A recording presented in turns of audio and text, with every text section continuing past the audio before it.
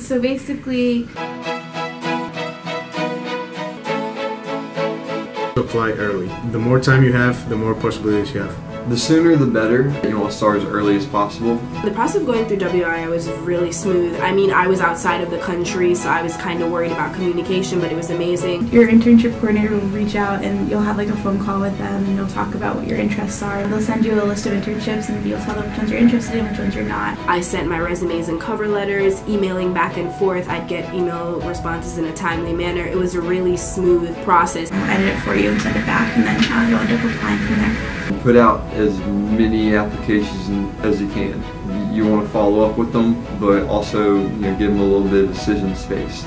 Make sure it's something that you're passionate in, and whenever you get that interview, you got to go in there and absolutely nail it. You can go and get an internship on your own, but having the kind of home base where you can come back and get advice and talk to people about is essential.